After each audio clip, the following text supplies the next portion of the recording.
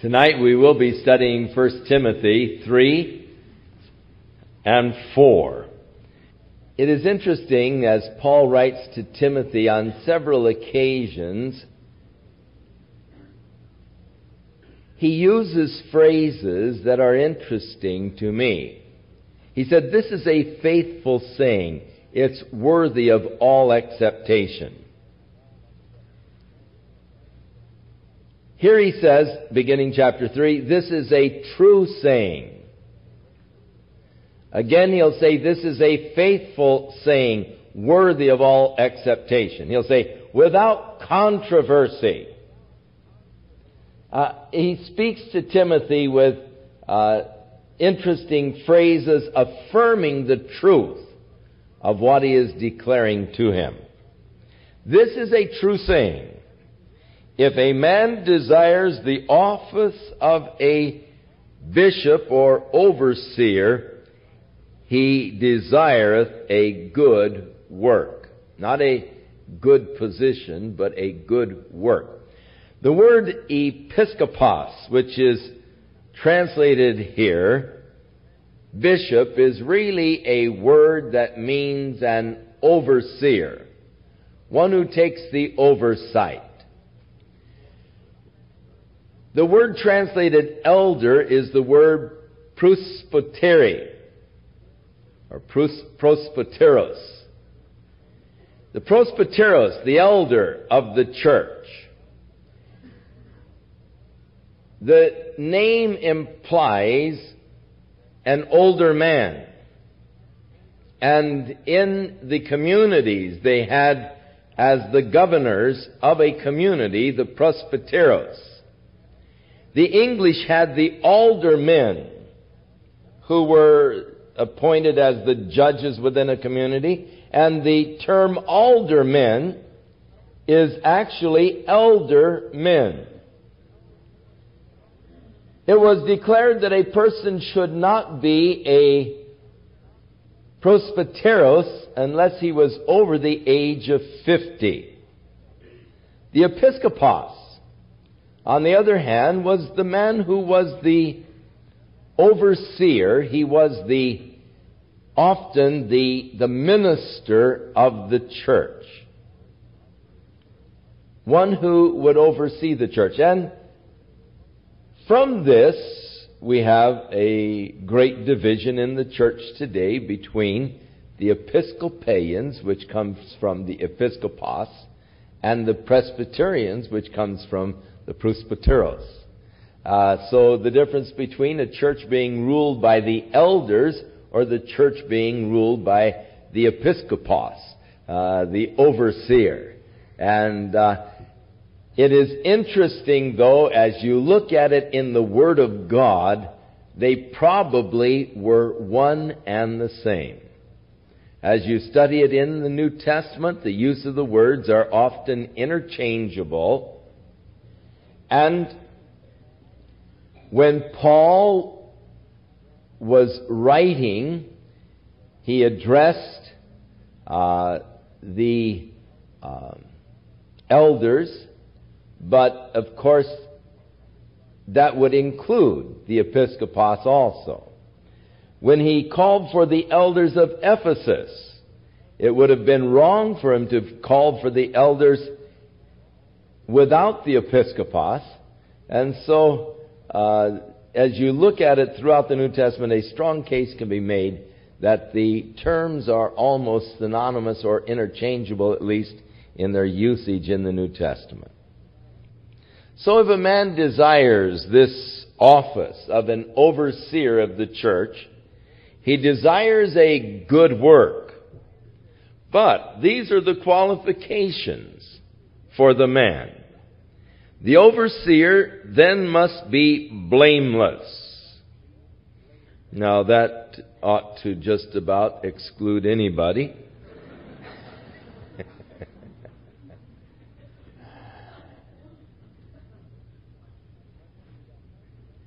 He must be the husband of one wife. In that particular time, The marriage vows were, in the pagan world, not really held in high esteem. The Greek culture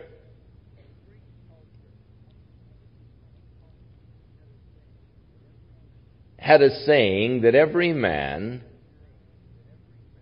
should have a mistress for his entertainment, a concubine for his sexual pleasure, and a wife to bear his legitimate children. But the wife was looked upon as more or less a chattel, an object. Now, in none of the cultures in those days did a wife have the right of divorce. That was something that only the husbands had.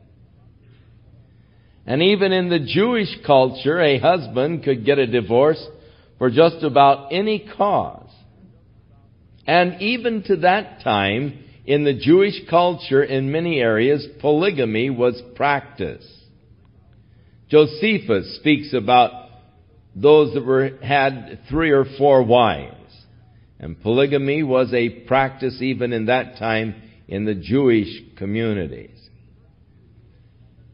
The church is to be a separate and distinct entity within the world. Standards that are higher than the world's. And thus he establishes the standard for the episkopos. A man who was an overseer in the church, he should be the husband of one wife. He should be vigilant. That is, in his overseeing of the flock of God, he needs to take careful oversight. He needs to be sober, of good behavior, given to hospitality, and able to teach. So these are the beginning of the qualifications. Next of all, he's not to be given to wine. No striker, that is an abuser, not greedy of filthy lucre, but patient, not a brawler, not covetous. One that rules well his own house, having his children in subjection with all gravity. For if a man knows not how to rule his own house, how shall he take care of the church of God? He's not to be a novice, lest being lifted up with pride he fall into the condemnation of the devil. So this is what Paul instructs Timothy as the qualifications for an episkopos, an overseer. Now if you will read Paul's letter to Titus, he gives to them the qualifications of a presbyteros, an elder. And you find that as he gives the qualifications of an elder, they are pretty much similar to the qualifications of an episkopos or an overseer. Next he turns to the deacons. And likewise must the deacons be grave or sober, not double-tongued, not given to much wine.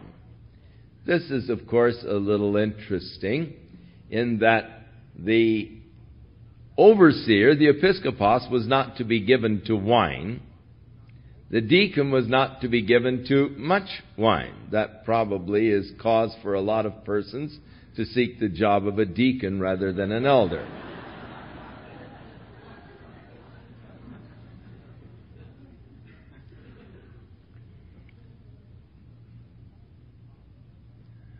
Paul the Apostle, in writing to the Corinthians, said, "All things are lawful for me,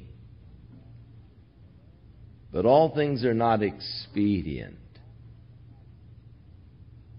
some things can impede my progress towards my goal. All things are lawful for me, but not everything builds up. Some things tear me down. All things are lawful for me, he said, but I will not be brought under the power of any, or the influence of any.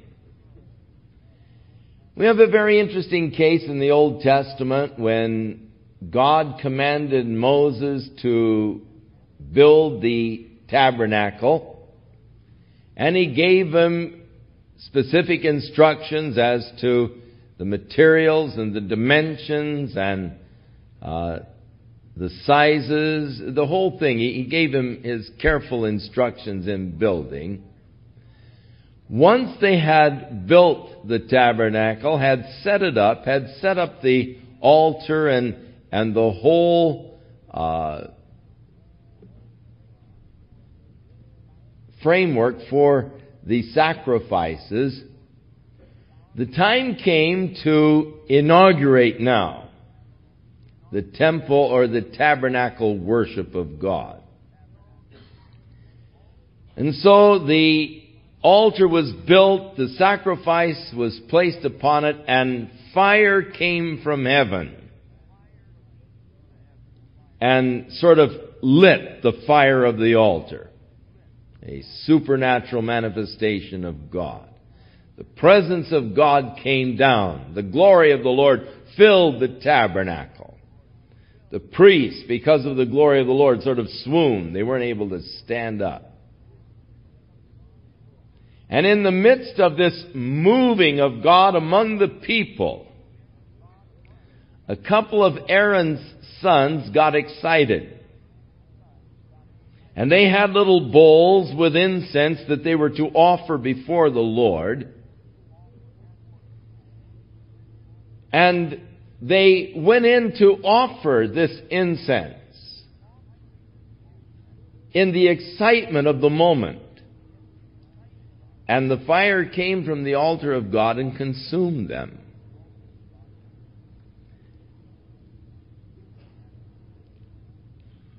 And later, God commanded Moses to speak unto Aaron that when they were doing the service to God, they weren't to drink wine. Made very specific commandments. The intimation is that the two sons of Aaron, perhaps had been drinking a little wine and had lost their sense of good judgment.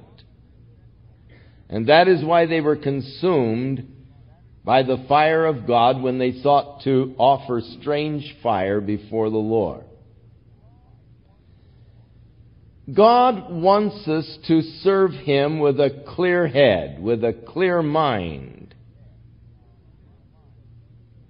Now, a lot of people get very godly minded when they get drunk.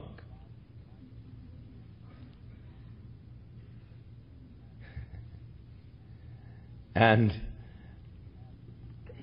we've had them call the house at 2, 3 in the morning.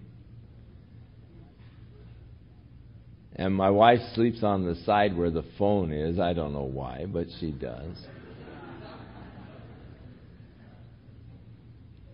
And sometimes the phone will ring in the middle of the morning and someone will start telling you, I want to tell you what a wonderful husband you have and all. And she'll say, here, tell him. And she hands the phone to me.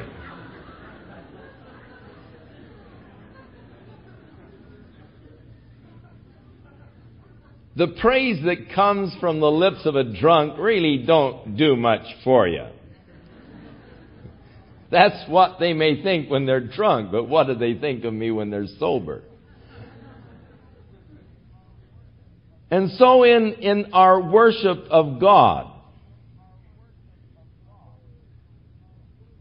no artificial stimulants. He wants our worship and praise to come from a heart. and from a mind that is not under some kind of a false stimulant. So, the overseer, the one who had the responsibility of overseeing the church, not to be given to wine, whereas the deacons, and these were the people who oversaw the more practical aspects of the church in those days, the administering of the church's welfare program and things of this nature, they were not to be given to much wine. The wine in those days, of course, was drunk by just about everybody. It was mixed 3 parts of water to 2 parts of wine. And, of course, at that ratio, it would take an awful lot to get a person drunk. And usually you'd get too full before you could get drunk. But it was a diluted form, and really it was drunk in lieu of the water, which in many places was not fit to drink. You remember Paul said to Timothy to take a little wine for your stomach's sake and your oft infirmities. So a deacon not to be given to much wine.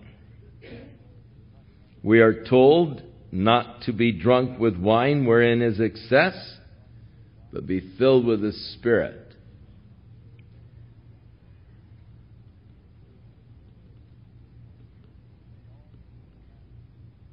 They also are not to be greedy of filthy lucre, holding the mystery of God in faith in a pure conscience. And let these also first be proved, and then let them use the office of the deacon, being found blameless. So much of the same requirements for the elders are also for the deacons. Deacons are to prove themselves. And even so, wives.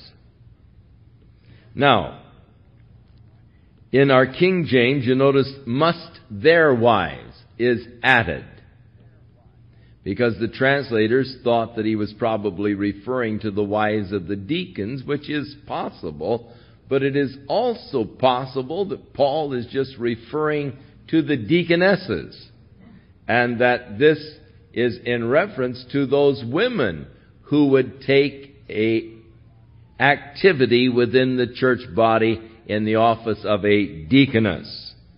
And so also wives are to be grave, not slanderers, sober, faithful in all things. And let the deacons be the husbands of one wife, ruling their children in their own houses well. For they that have used the office of a deacon well purchase to themselves a good degree and great boldness in the faith which is in Christ Jesus. And so Paul here writes the qualifications for these offices. And he said, "These things write I unto thee. I hope to come unto you shortly. But if I don't, if I have to tarry here a while, I want you to know how you ought to behave yourself in the house of God, which is the church of the living God, the pillar and the ground of truth." Timothy was left at Ephesus by Paul to strengthen the church. It is to Timothy in Ephesus that Paul is writing and instructing him in the things of the government of the church. Now, having declared the qualifications for the deacons, the overseers and the deaconesses, Again, when you get to these qualifications, we realize that very few people could really qualify for these offices. These characteristics and traits that are required for those in leadership roles are stricter than the average, you might say. It takes a life of commitment. And many people may, as the result of these requirements, feel unqualified to take a position of authority within the church. And so Paul, in verse 16, declares, "And without controversy, great is the mystery of godliness." Godliness is God-likeness. Great is the mystery of being like God. These characteristics and traits that are described are the characteristics and traits of God. God wants us to be like Him.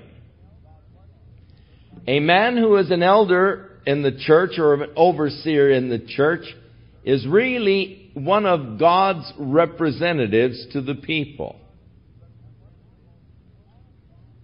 And one of the most awesome responsibilities is that of being God's representative. People looking at the leadership to understand God. God wants me to be like Him, so that as people look at me, they can understand what God is about. And that is all the understanding that many people will ever have of God, is what they observe in the life of the followers of God. So each of us are God's representatives to the world. But those who take the position of an elder or an overseer have even a greater responsibility of being God's representatives to the people.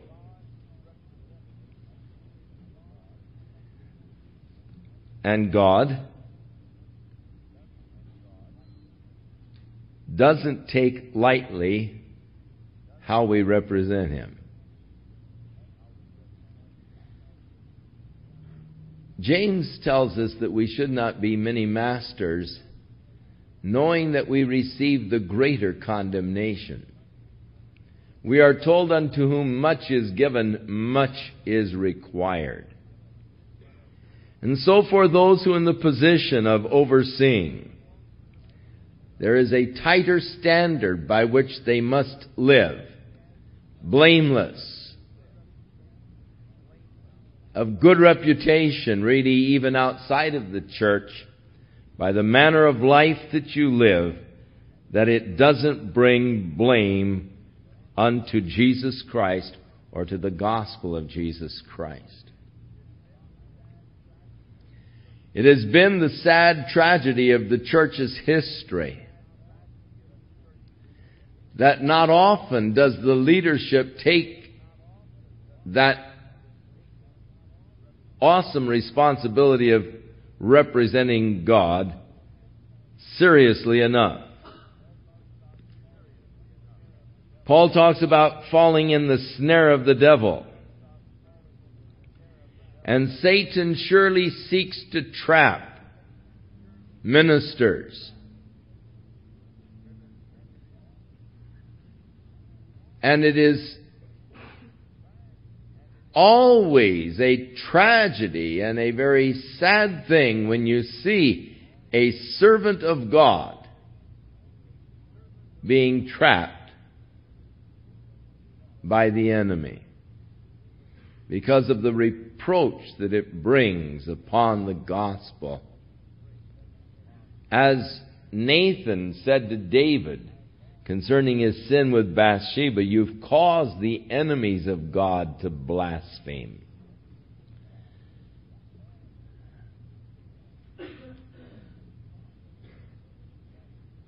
The problem, of course, is that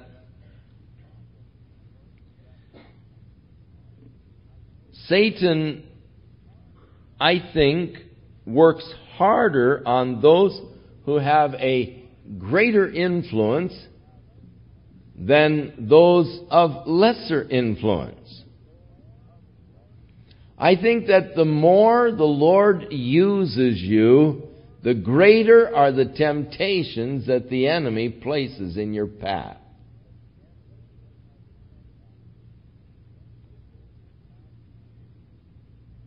This past year, two of the most promising, talented of the young ministers in our Calvary Chapel outreaches fell into the snare of the enemy. One, thank God, has been delivered and has been restored, but the other is still ensnared. And it grieves me, it breaks my heart, because I love these young men like a father loves a son. And I was just so thrilled with their ministry, the effectiveness of their ministry, the effectiveness of their communication, their ability to teach. It was a thrill to see what God was doing through their ministry and through their lives as they were touching thousands of people. And to see them ensnared by the enemy is just a tragedy and a grievous thing to my heart.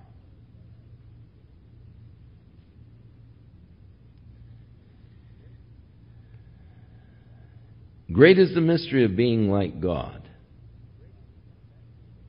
God wants us to be like Him. That's His purpose in creating us.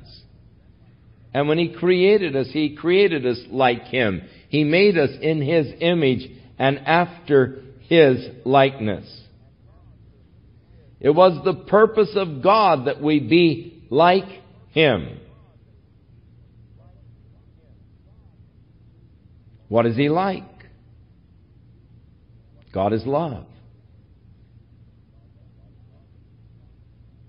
God wants love to dominate our being. God is pure.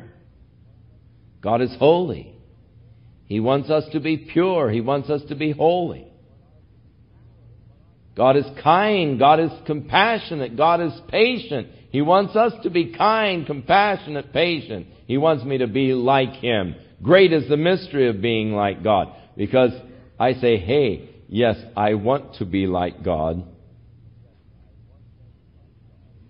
But how to be like God is another thing. There are many people who accept that, yes, being like God is the greatest thing that could possibly happen to a person.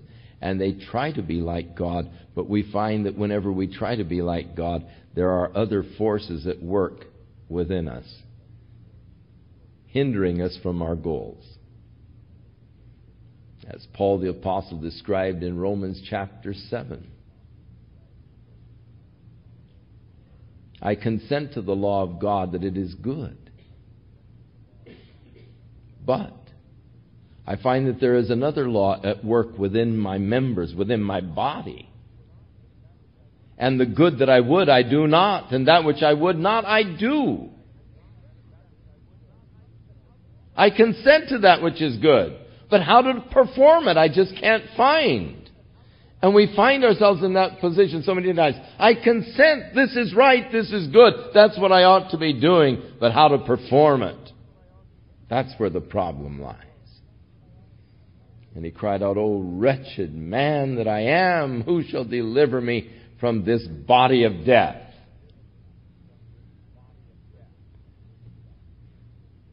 Great is the mystery of godliness, being like God. It's a great mystery that has been solved. It was solved in the incarnation. So without controversy, great is this mystery of godliness, but God solved the mystery through the incarnation of Jesus Christ, for God was manifest in the flesh. A plain, clear, positive declaration that Jesus Christ is God. God was manifest in the flesh. And the purpose of the incarnation was to bring man to a God-likeness, or to help us to be like God. God was manifest in the flesh. He was justified or proved to be righteous in the Spirit. The Spirit led him in the wilderness to be tempted of the devil, and he passed every test. He resisted the temptation. He remained true and obedient unto the first principles of God.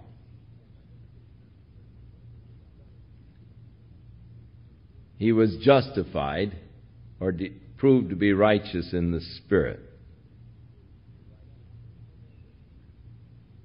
He was seen of angels. After his temptation, the angels came and ministered unto him.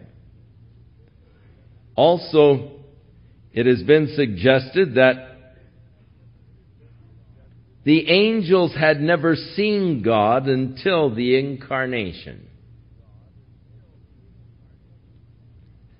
Great is the mystery of being like God.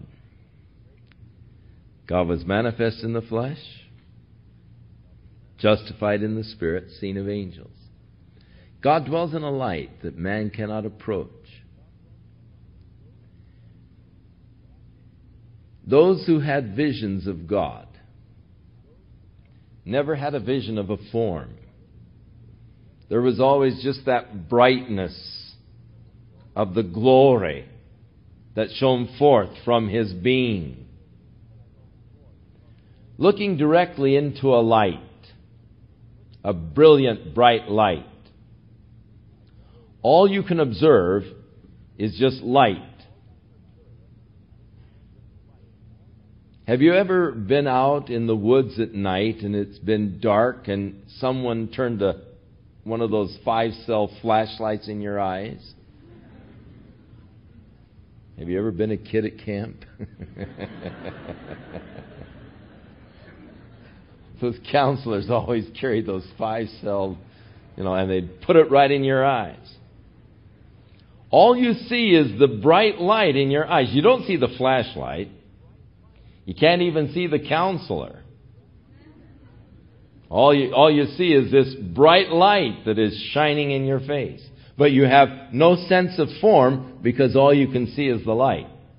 You don't see the little bulb. You don't see the filament within the bulb. You just see the brilliance of the light. So God, the glory of His presence, so overwhelming. The brilliance that comes forth from this Creator of the universe. Call it energy or whatever you wish, that must be emanating forth from God.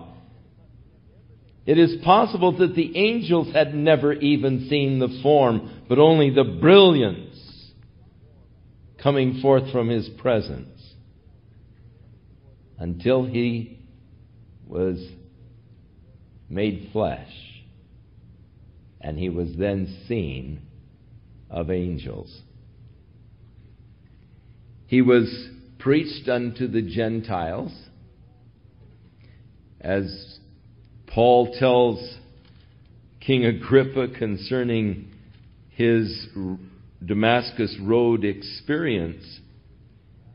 He tells him that the Lord had called him to go unto the Gentiles, to turn them from darkness to light, from the power of Satan unto God. And then he was believed on in the world.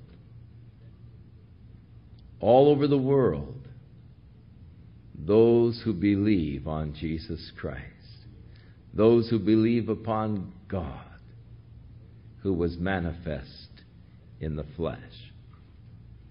And then he was received up into glory. He said, I came from the Father, I'm going to the Father. In his return to the Father, the cycle was complete. His ministry was accomplished. Jesus came to manifest to man what God is. And he was the true and the faithful witness. All that we need to know about God, we discover in Jesus Christ. No man has seen the Father at any time, but the only begotten Son, which is in the bosom of the Father, he hath manifested him, made him known, declared him.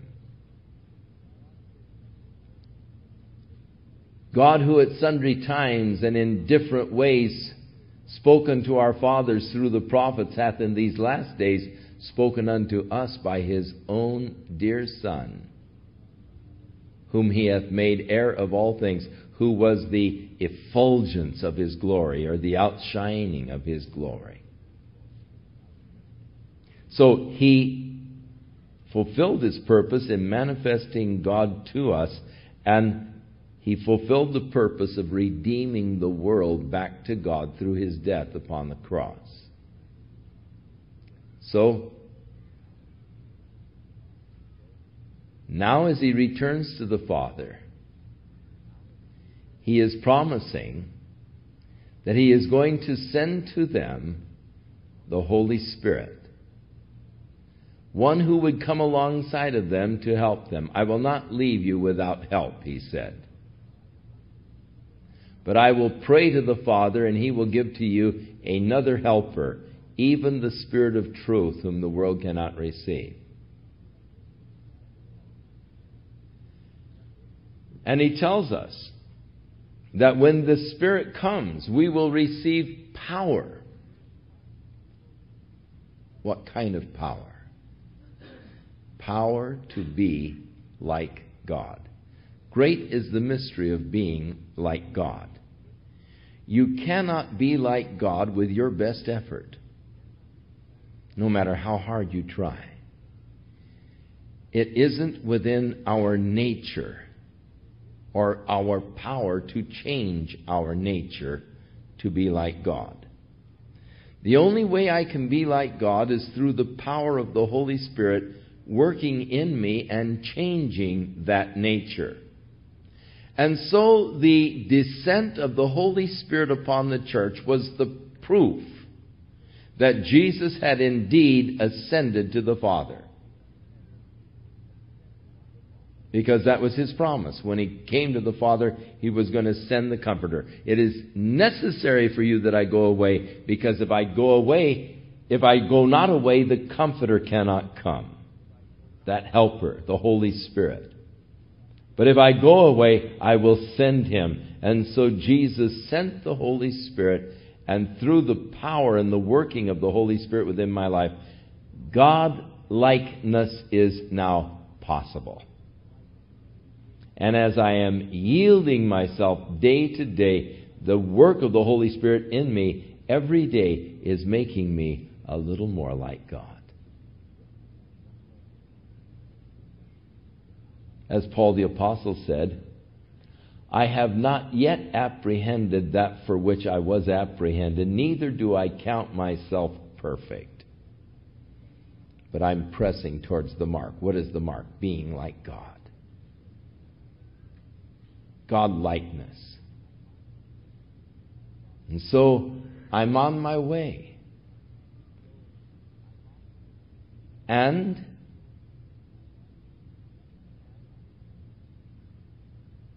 as John said, Beloved, now are we the sons of God. It doesn't yet appear what we're going to be, but we know when he appears, we're going to be like Him.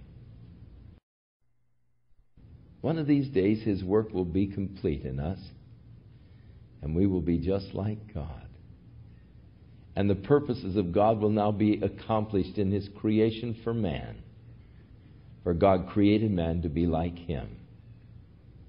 And through Jesus Christ, and the power of the Holy Spirit, I am being restored into the image of God. Great is the mystery of being like God. But that mystery is solved in the incarnation and through the work of the Holy Spirit that Jesus has sent.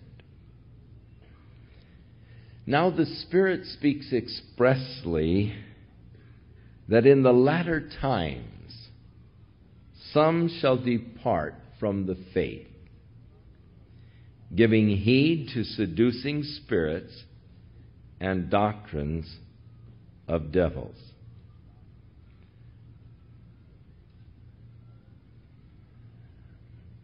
Here Paul speaks of a departure from the faith. There are some who claim that such a thing is an impossibility. But the Spirit speaks expressly that in the latter times there would be some who would depart from the faith.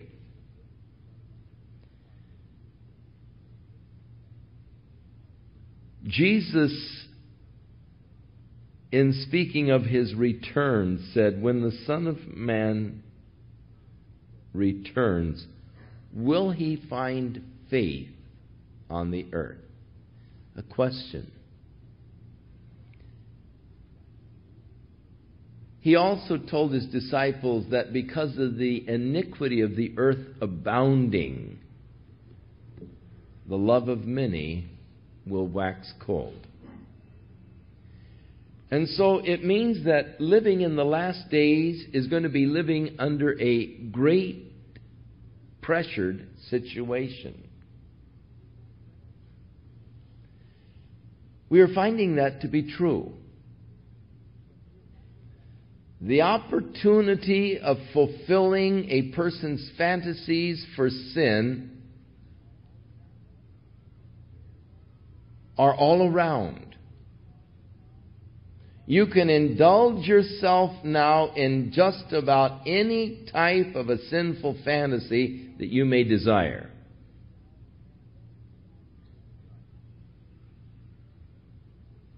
Read the personal columns in your Santa Ana Register.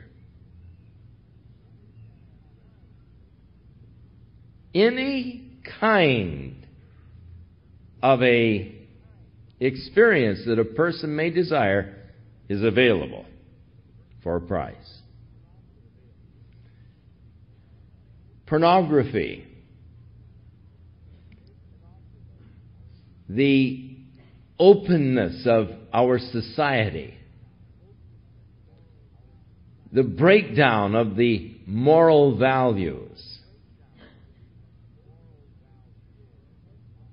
has opened a door of opportunity for anyone to just indulge themselves in their flesh. Jesus said, "Because the iniquity of the earth shall abound, the love of many will wax cold." The Spirit speaks expressly of the latter days that many will be departing from the faith. It is not easy to live the Christian life in this world in which we live today that is so totally given over to the flesh.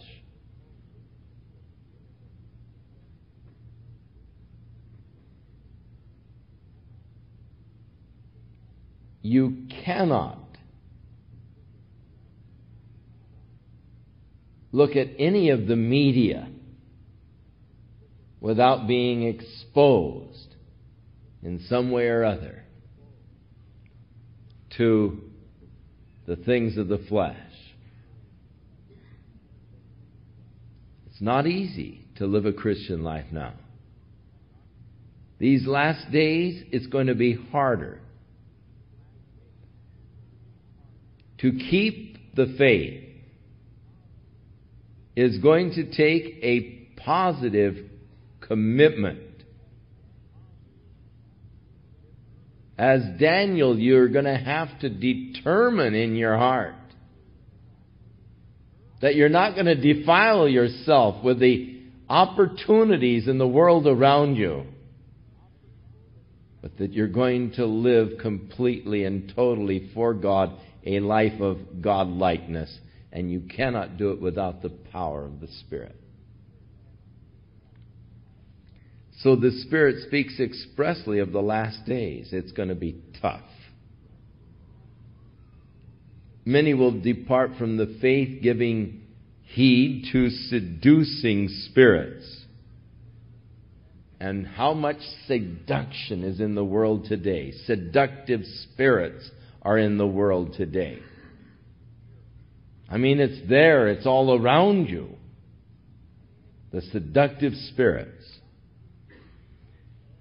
And to doctrines of devils. And I'll tell you, in our society today, men are espousing the doctrines of devils.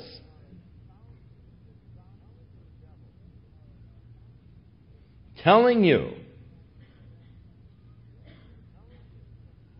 that any kind of life is acceptable to God.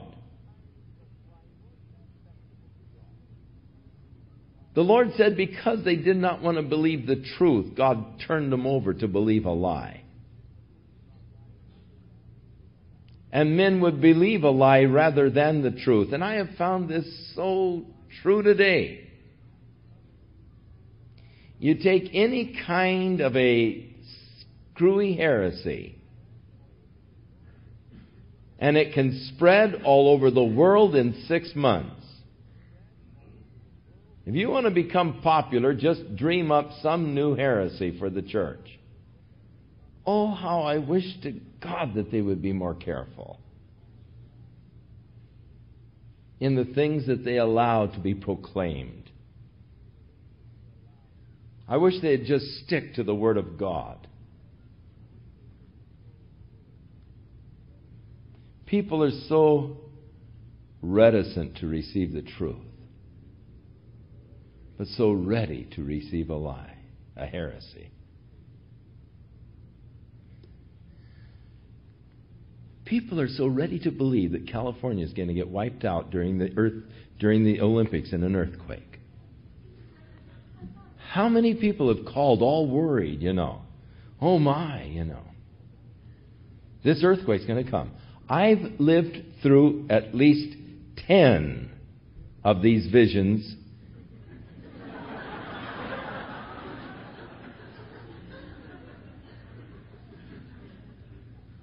And it hasn't come yet. Now, I'll tell you what's going to happen.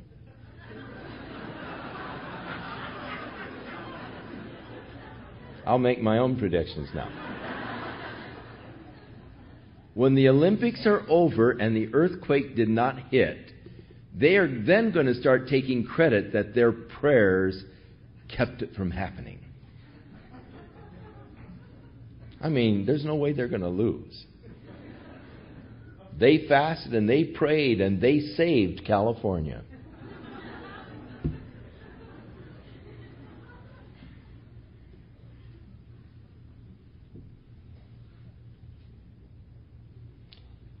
Look how that thing in just a couple of weeks' time has swept through the whole community. Our switchboard has been swamped this week with this nonsense.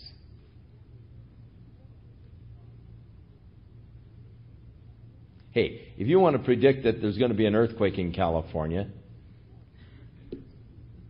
man, there's nothing to that. Of course there's going to be. I mean, this is earthquake country. We're surrounded by faults.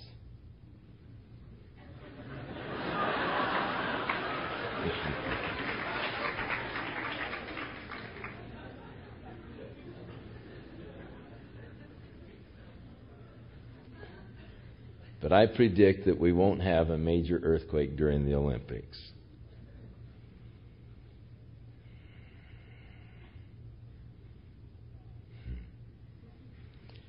Speaking lies in hypocrisy. Having their conscience seared with a hot iron. I really wonder how these evangelists and all can really sleep at night with all of the gimmicks that they pull. Speaking lies in hypocrisy. I don't know if you've been cursed to be on their mailing list or not.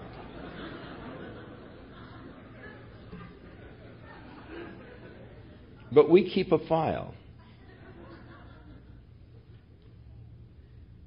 And the things that they can dream up to extract money from people.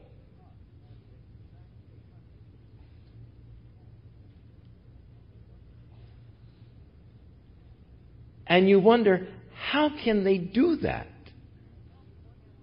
In the name of God, how can they tell such outlandish lies?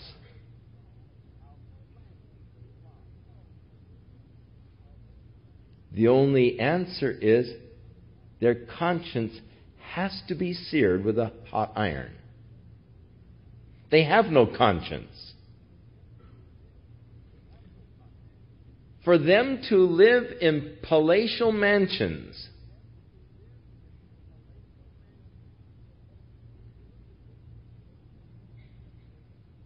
do the things they do, and then get up and say, friends, we need your money.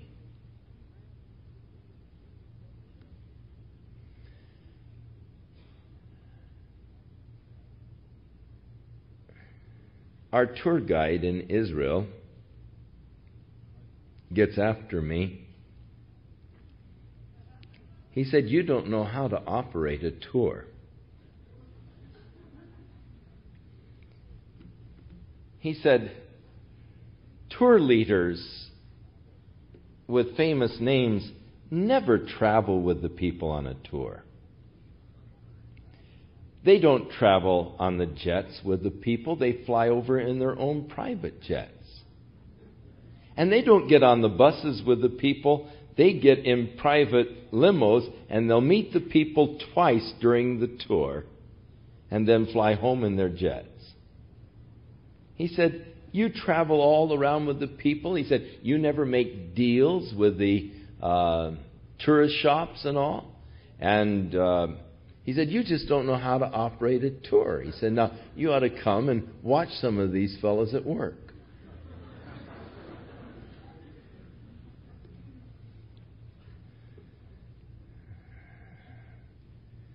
The conscience is seared with a hot iron. How in the name of God can they do these things?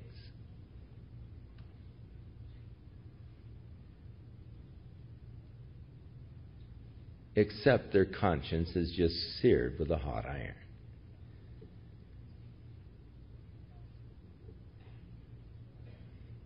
Now, in some of these last day weird things, there are those who will be forbidding to marry. Of course, marriage is becoming almost a thing of the past. It's move in with me. And there are so many just move-in relationships without marriage. That's the thing of the day.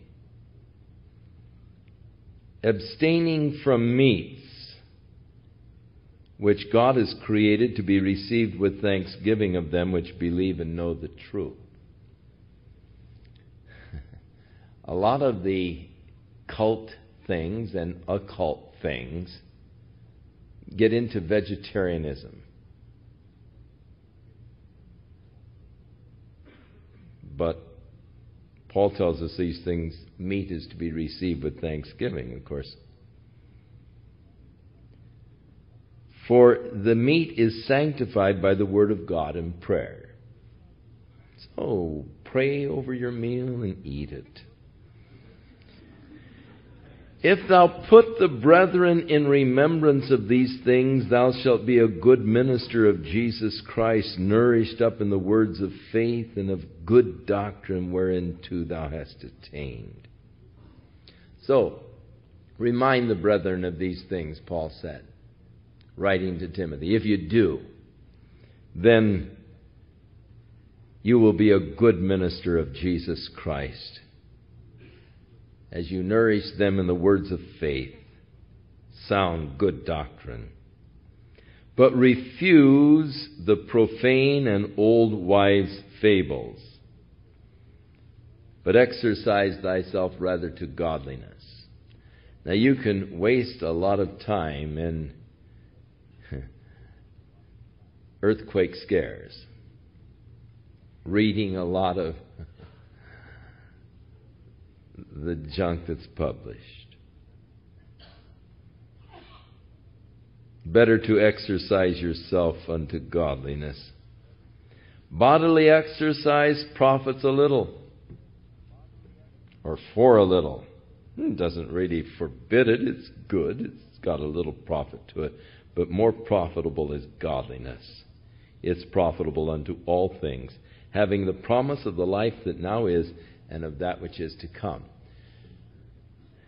Years ago, when I really made my choice between medicine and as a career and the ministry as a career, as the Lord was dealing with me and speaking to my heart concerning the ministry, He pointed out to me that by going into medicine, by becoming a medical doctor, by ministering to people's physical needs, I could help people, but at the best it would only be temporal. So they're strong and healthy and live for 100 years.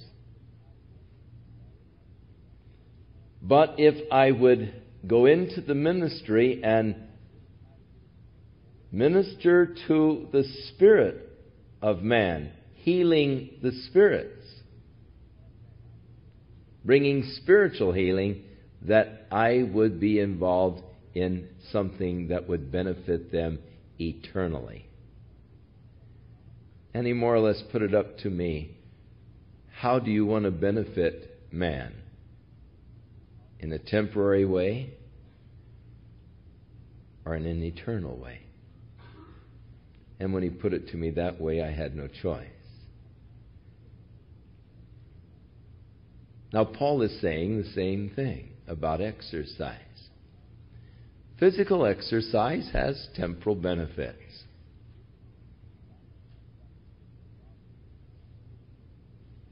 But godliness has eternal benefits. Now, we are living in a day of, it's sort of a craze, this physical exercise. Jogging, aerobic exercises. The other night, my wife and I were eating in a restaurant. We looked across the street. We saw all these heads bouncing up and down and all. And man, the whole time we were eating, they were bouncing. I did admire them. And I didn't eat dessert.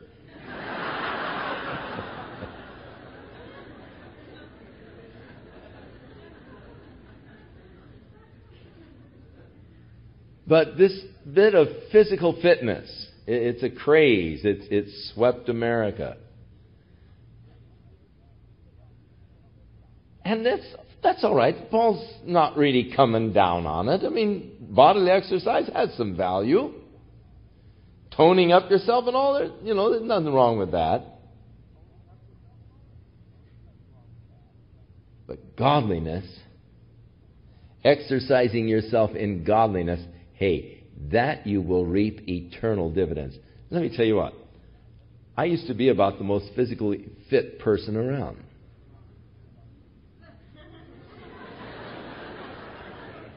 In time, it'll get all of you.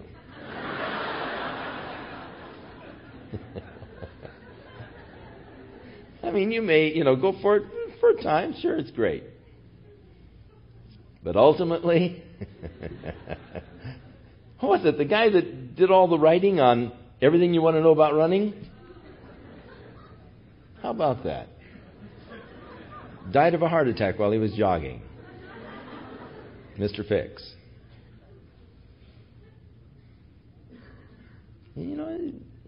Better watch out for that jogging. It's dangerous to your health, It could wipe you out.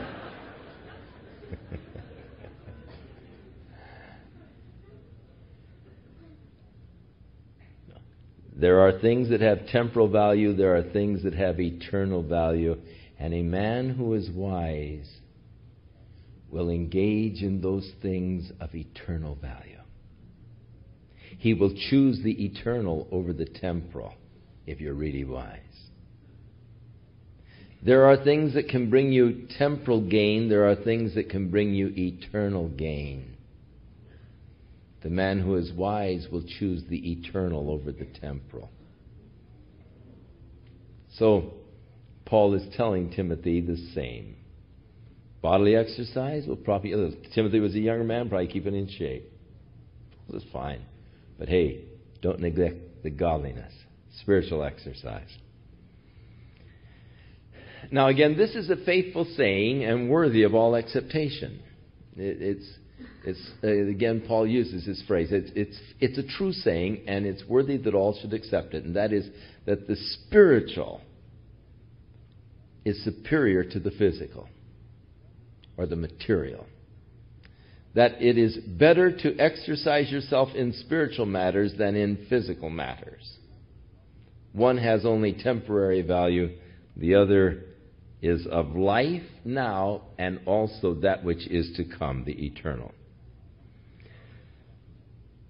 And because of this declaration, Paul said, the superiority of the spiritual over the physical, which is the opposite of the worldly view, therefore we labor and we suffer reproach. The world reproaches us. They take an opposite view of this completely.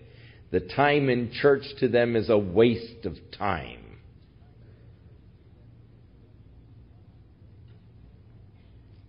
Because we trust in the living God, who is the Savior of all men, especially of those that believe. Jesus died for the sins of the world, but only those who believe receive the forgiveness of sins. Jesus died to redeem the world, but he will only take his treasure out of it. And so he died and is the Savior of all men, but specifically those who believe. He provided salvation for all men, but not all have received it. These things, Paul said, you should command and teach. Let no man despise thy youth. How old was Timothy? Well, he had been with Paul now, traveling as a companion for 15 years. Assuming that he was 15 years old when he started out with Paul, and that's probably a little young, but let's say that he was only 15. He's at least 30 years old now, so he's not just a kid. When Paul said, let no man despise your youth, you shouldn't be thinking of some 15, 16-year-old kid. Timothy is probably 30 or more at this particular point. But when the elders were not really considered elders until they became 50, there was that tendency to look down upon a younger man as lacking in the wisdom that comes from age and maturity. So let no man despise your youth, but instead be an example of the believer in the Word, in your manner of life, in love, in the Spirit, in faith, and in purity. Set the example, Timothy. Now, what Paul writes to Timothy is good for all of us. We should be examples of what a Christian is. Paul said to the Corinthians, "You are living epistles, known and read of all men." As a Christian, the world is watching you. Be an example of the believer. Not unto the believer, but of the believer. What a believer should be. This is how a believer should live. This is how a believer should act and react. Be the example of a believer. In your words, the word conversation there is an old English word that just doesn't mean in you're conversing with each other, but in your manner of living, your total manner of living. Let it be as becomes godliness and Christianity. In your love, the agape, in the Spirit, in faith, in purity. Now, till I come, give attendance to reading, to exhortation, and to doctrine. So these are the three things that were done in the early church. The reading of the Scriptures. It was a very prominent and common practice in the early church when the Christians gathered together to read the Scriptures. These letters that Paul sent to the churches were to be read to the churches. So he tells Timothy, give attendance to the reading of the Scripture. There's value in just the reading of the Word of God. But then also the exhortation. As you are then prompting people to act upon the Word. To be doers of the Word and not hearers only. Now trust in the Lord. Now give thanks to God. And so the exhorting of the people, and then also to the doctrine.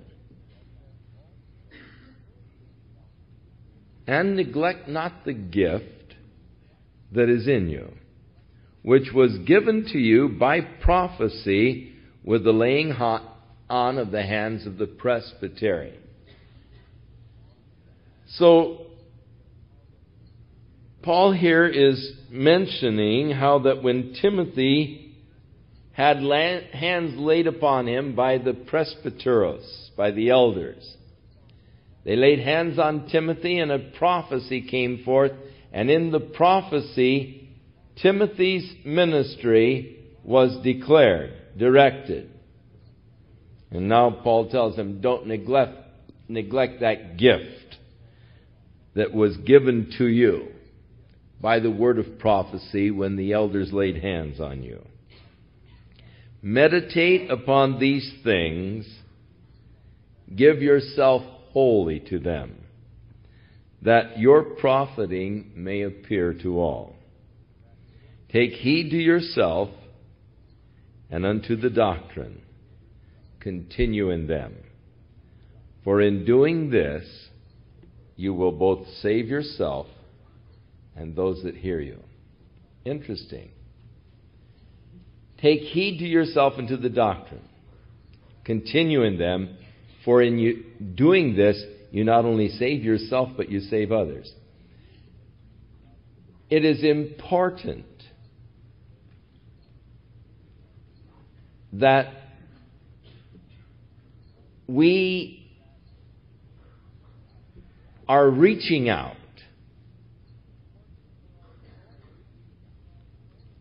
important for our own continuance. That we go on and that we're pressing on and that we're reaching out. There's really no place for stagnation. This is something that I think that we all ought to really carefully examine our own hearts. The Bible says, now let a man judge himself, for if we will judge ourselves, we will not be judged of God. And I think that we should all examine our own hearts and our own present relationship to Jesus Christ. And as I examine my present relationship to Jesus Christ tonight, is there a time in my walk with the Lord that I was more fervent than I am tonight? Is there a time when I was more excited about the things of Jesus than I am tonight? Is there a time when I was more diligent in my serving the Lord than I am tonight? And if in the examining of your heart, your present relationship, and your past experiences, if tonight you do not have a deeper, richer, more enthusiastic relationship with the Lord, then you are in a backslidden state. If at any time in your walk with God, your relationship to Him was richer, more committed than it is tonight, then you are in a backslidden state. And you should be very careful about that. The Spirit speaks expressly concerning the last days, that because the iniquity of the world will abound, the love of many is going to wax cold. Are you one of those in which the love is waxing cold? And it should cause us very serious consideration. Jesus said to the church of Ephesus, I have this against you, because you have left your first love. Now repent. Do thy first works over, or else I will remove the candlestick out of his place.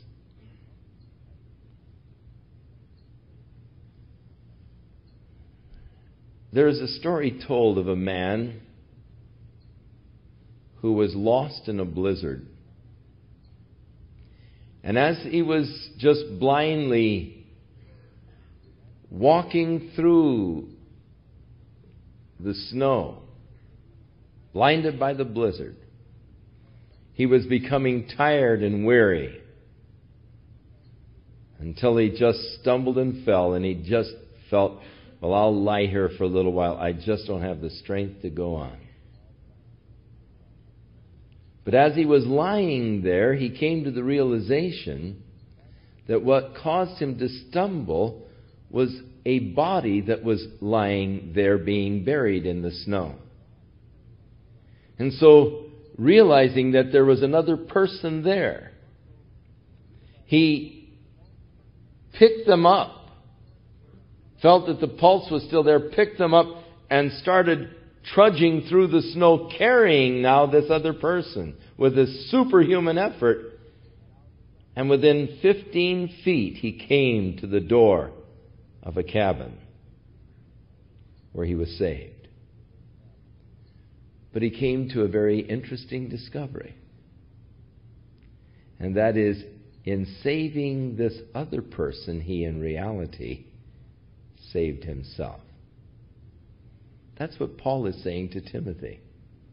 Take heed to yourself and to your doctrine, continuing in them, for in saving others, you'll really save yourself. You see, you cannot minister unto others without being ministered to by the Lord. I've often said the best way to learn is to teach. Because you have to study so much more in order to be able to give out, that in teaching a subject, you really learn the subject thoroughly. And the best way to learn is to teach. The best way to develop is to give out. Take heed to yourself and to your doctrine. Continue in them, for in saving others, in reaching out to others, you'll find that it will be your own salvation. It'll be your own enrichment. It will be to your own blessing. Strengthening. in the things of the Lord. Shall we pray?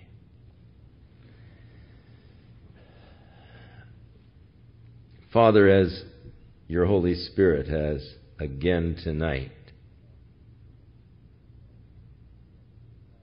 caused us to look in the mirror,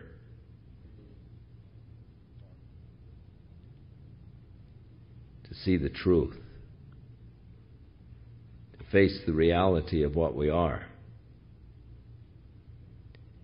Help us, Lord, not to be so foolish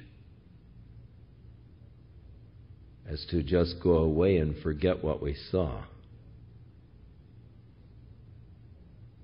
But Lord, I pray tonight that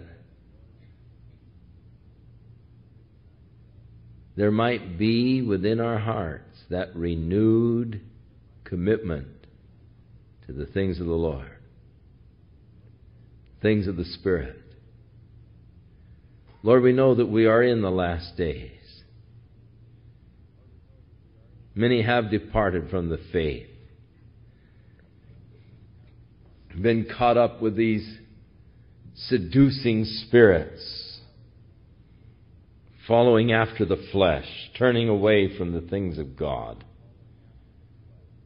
being drawn into the things of the world.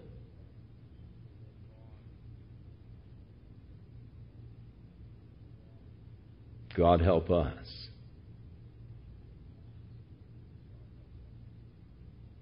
in these days to be like you. God, give to us a renewed experience in the Spirit, that we might walk in the Spirit and live in the Spirit and be led of the Spirit. A new sense, Lord, of spiritual values. The examination of our priorities.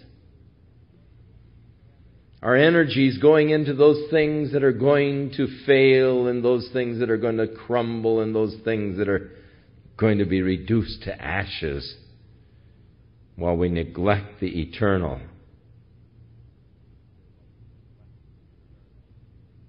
Physically fit, but spiritually bankrupt. God, may that not be our case. Renew our hearts in the things of the Spirit, our walk in life with Thee. In Jesus' name, Father. Amen. May the Lord be with you to guide and direct you this week in a path of righteousness for His name's sake.